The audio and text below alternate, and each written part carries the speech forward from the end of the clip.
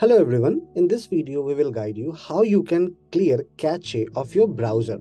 So either you are using desktop or laptop for any of the web page, how to clear cache. So you need to open the web page on which you are. So in this case we are on TranZact's web page.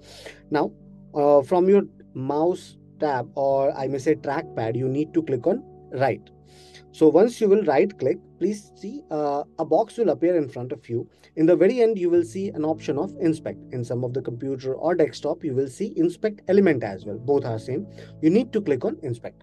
So once you will click on inspect, on your right hand side, you will see a box like this. Now, you need to go on the reload option, which is here on your left hand side top corner. You need to right click on this. Once you will right click on this, you will see in the very end there is an option of empty cache and hard reload. Click on this. Now the browser page will refresh once and the cache will get cleared. From your right hand side, you can close this tab now and you can start using the web page. Now your browser's cache is clear. There are two shortcuts as well to use to open the inspect page and to clear the cache.